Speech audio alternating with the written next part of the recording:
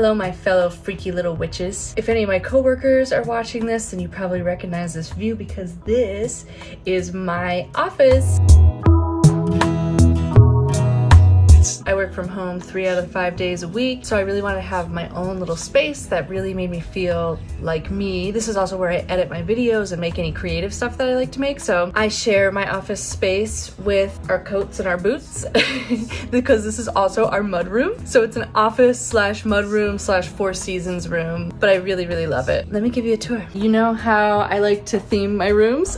This room has a little bit of like a Scandinavian cabin theme. Do y'all see what I'm talking about? When we first moved in, this room was very much a mud room. It had what I would describe as booger yellow walls. It was also carpeted, and I think that the carpet had to have been here since the 80s when this room and space was added on to this house. Now, if you walk up to these walls, I don't know if you can hear that, but I mean, do you hear how like hollow it is? You can like press on this and you can feel that there's more wall underneath. So my guess is that this was once like that 80s fake wood paneling, you know? And then they painted over it at some point with booger yellow. Some other things that were going on in this room when we moved in, the people before us left a desk back here for us, which we ultimately decided we didn't want or need. We had to disassemble that. And then there was also 2 shelving units, one here and one here, and they were black. You know that like popular Ikea kind of box shelving that was really popular in like early-ish 2000s? That's what they're made of. So we also had to remove that from the walls. This was the very first project that we did when we moved in, is start to paint these walls. Day 3, this room is finished. Look how pretty! The carpet was so disgusting. It was like stained. There were also like wires hanging out of the walls. Obviously, this room was mainly used as just like a mud room or a catch-all, which is totally valid, but I definitely wanted this to be an actual space that could be used. Especially if I was gonna be working in here, I wanted it to be nice. So we decided when we got our floors refinished upstairs, hire the same people to remove the carpet in this room and to lay down this vinyl flooring. So the funny thing about vinyl flooring, you can usually buy vinyl from Lowe's. They'll install it. However, they won't do it in a Four Seasons room because like there's this threat of cold and hot temperatures ruining the vinyl over time, and then people would be like, I want my money back. This vinyl doesn't look so good. If we look under here, under my desk, first of all, there's a little fairy door right there. This is heat and air conditioning. So it had metal tape all around it. Here, actually, there's a spot that we left and didn't paint over. I was asking my uncle, I was like, hey, what should I do about this? He's like, just paint over it until you're ready to like actually refinish these cheap walls. Just paint over it for now, especially since it's down there. So there is heat and air conditioning in this room. Ultimately, we would have to prove that to Lowe's if they were gonna put the floors in. And Lowe's was actually more expensive than this dude, Mike, who ended up doing our floors upstairs and in here. We had them pull the carpet up and put the vinyl down, and it just made a huge difference, especially because since this is a mud room, I mean, Luna can run in and out of this room. We come in from the garage into this room. Vinyl is so much more durable than real wood floors, so it's just a better option. Much like our bedroom, Brian and I each have our own storage areas of the room. So this is my storage area, and this is my coat slash shoe rack from Ikea, and it was black, but I didn't want anything black in here. I wanted to go with that like kind of Scandinavian sandy Four Seasons cabin kind of feel, so I decided to spray paint it. Today I'm trying to be like Megan Batoon. I'm spray painting with chalk spray paint this shoe thing. See, it was black, and I'm slowly but surely spray painting it yarn color. Okay, so something dumb happened. This was drying out in the lawn. I was carrying the tree thing and I accidentally just wasn't paying attention to every single branch and like hit this, and it fell onto the porch, like onto the steps, and like bent. So I don't know if you can even tell in this video, maybe you can't, but it's crooked on this side. But it still looks nice. I think it's such a prettier color in here. Over here, this is Brian's storage area. We hung one of those things, like the accordion hangy things there. He's got his own shoe rack, which some of my shoes are on because I have way more shoes than him. And then over here, we have a bunch of things for hanging out outdoors. We got our sunscreen. We've got a bunch of stuff for grilling and cooking. We have bug spray for hanging out on the back porch.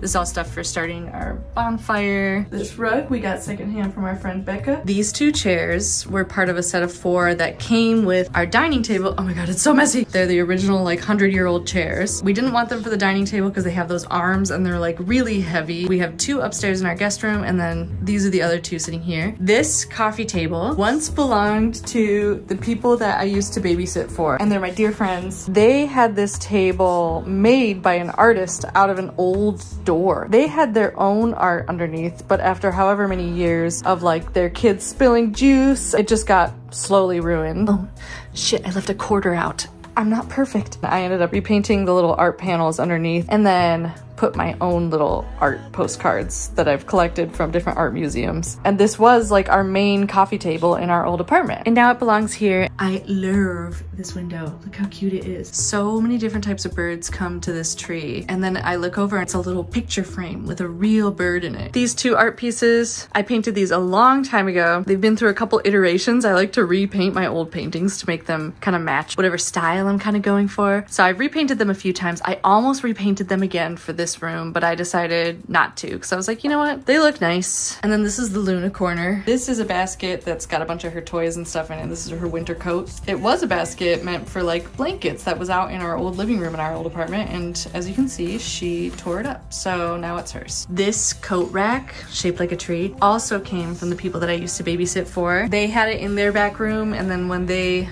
did some renovations on their house, they're like, do you want this? And I was like, yes, please. There's nothing I love more than like feeling like I'm living in a tree. These 2 art pieces I painted many years ago, and they just didn't go in this space, and I just recently got around to finally repainting them and painting over them to make them better match all the rest of my art in this room. Yeah, I just repurposed some old art of mine, and now I love the way they look. Look at how it goes. Ooh la la. Right here I have a little basket full of seeds that I'm gonna be planting. This little art piece was a gift from our friend Liz for our wedding. That's us on our wedding day. These 3 books, super important. Birds of Michigan. Yes, I realized that we live in Illinois. Pretty much same birds, and this was on mega sale at Barnes & Noble when the Chicago Barnes & Noble was closing. So I got it. I started to mark birds that we've gotten to see.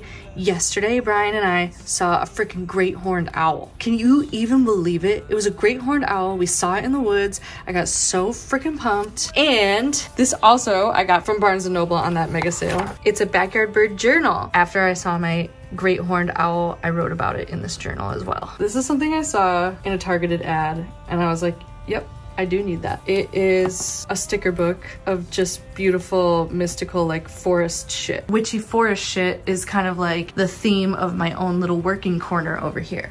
So yeah, I fucking needed this. And here is my desk. It's really organized right now, and I do typically keep it this organized. It gets messy every once in a while, but for the most part, I've been really good about keeping it organized and clean because I love this space so much. When you have a space that you love and it's put together thoughtfully, I feel like, at least for me, I'm way more conscious of keeping it clean and organized and the way I want it to be. I've had this desk since childhood. It was like a nice family activity that we sanded and stained this desk together. And you can see that there are some old elements from when I was younger. I'll bet I drew this in like 3rd grade, but it's still there and I like it. Just a couple of quick highlights. These are my markers for my journal. I got them off of Etsy. Blue blockers, everybody should have them at their desk. Screens are bad for our freaking eyes. I hope you're wearing blue blockers while you watch this video. This is a little jar of treats that I keep here for Luna. She's got a bed right next to my desk. Other highlights, I got the Bob Ross sticky notes right here. This little bitch, I did not realize how hot of a commodity this was. I went to Target and this was in the dollar section and I was like, yeah, of course I'm gonna fucking buy this. Then it blew up all over Instagram. Jade came over, she saw it and she was like, you got that? She's like, I've been searching at so many Targets. It was like trending. People were like, you gotta go to Target dollar sections to find these things. So I didn't realize how lucky I was, but I am, and it is. It's the shit. I've got a bunch of different crystals. I like to keep things very witchy on my desk because sometimes when I'm about to go into a meeting that I really don't want to be in, I'll light some candles, and I have like my little intention jar here that I made with some girlfriends a few years ago, and I'll just like take a deep breath and kind of like reconnect with this little corner. Be like, what's important? What is real? Work isn't real. Money is not real. It's made up. My friend Arilla, who I always talk about, drew this for Brian and I. This is also us on our wedding day, but it's us as mice. My best friend Mar made some goat prints. We have them throughout the house. I just like it. I like it. I drew this, my childhood family home in Michigan. I did it with watercolor pencils, and I made it in the beginning of the pandemic when I was really homesick. I also made this with watercolor pencils. This is based off of a photo I took while Brian and I were in Ireland. So this is one of the places we visited in Ireland. This art piece is by one of my favorite artists. Her name's Felicia Chow. I'll share her Instagram. I love her art so much. This little spooky creature, I think, represents something kind of deeply personal to her. In a lot of her art pieces, it shows up. But for me, this is Luna. These big drawers are where I keep some of my equipment. Lots of hard drives and things I keep in there. This is where I keep all my stickers. Back in January, I was going through a really tough time, and so I decided to do some retail therapy, and I spent like 60 bucks on stickers, maybe even 70. These ones I actually just recently got, and I think it was like $11 for this pack of stickers from Michael's, so go ahead, make it 80. $80 on stickers, whatever. Look how nice a journal looks with a billion stickers on it. You're trying to tell me that's not the best? Also, I'm not pregnant. I have a fibroid on my uterus, and they just want to check on it. And guess what? It's only grown a tiny little bit. There, is that what you wanted to know, perverts? I got more stickers right there. I've got a room spray right there that I love spraying while I have to sit in meetings. This is like a hand balm. It's a balm. It smells amazing. Right here is where I taped my tattoo ideas so that I could stare at them every day while I sat at my desk. And I did ultimately end up loving them and put them on my body. Fun little fucking detail that's in this room. Look at these beautiful purple doorknobs.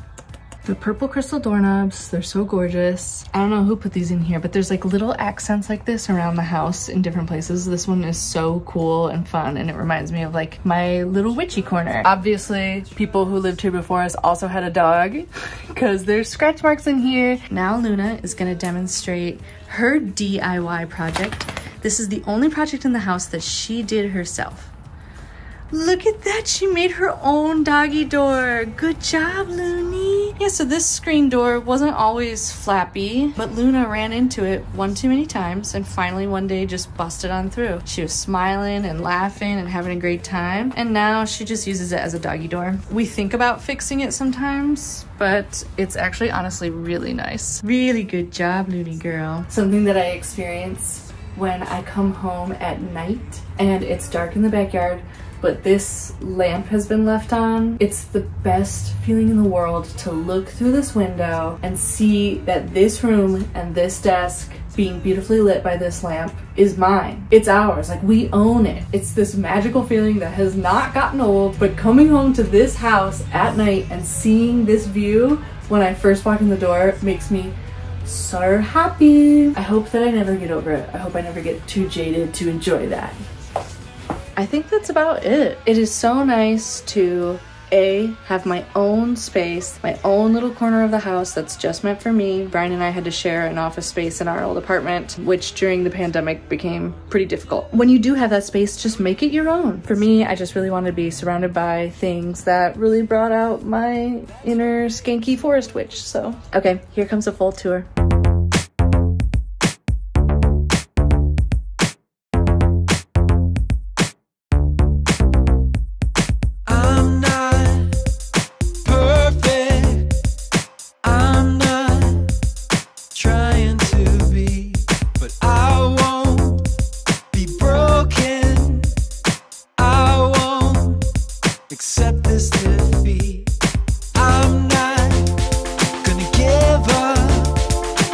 Check it out, Brian just brought me a freaking Bloody Mary while I'm editing this video at my beautiful desk. It's a deskception. Love y'all. Have a great day.